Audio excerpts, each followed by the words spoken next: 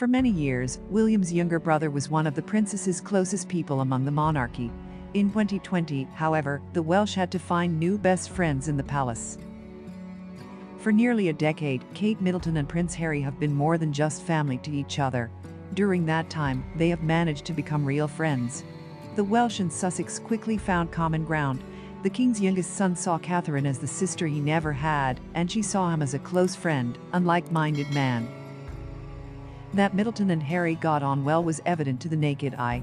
They often stood together at events, and the princess often had a smile on her face at another of her relatives' witty jokes. He could easily cheer Catherine up and help her relax in a tense environment. Harry unequivocally stimulated the mischievous side of Kate's personality, as if to bring it out.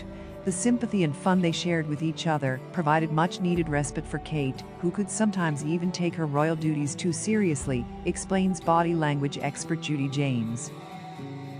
But the Duke's marriage to Meghan Markle, their move to America and the offensive remarks about Kate in Sussex's memoir have taken a heavy toll on the bond of once two people so close. After losing a friend in Harry, Catherine, 41, has found one again in another member of the royal family.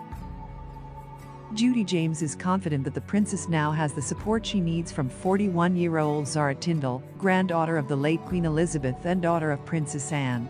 She is known for her rather free-spirited personality and earthy sense of humor, basically everything that attracted Kate to Harry. Kate's body language with Zara Tindall is relaxed and tactile, and her wide smiles and enthusiastic facial expressions at social events and shared jokes speak to a strong friendship, the expert explains.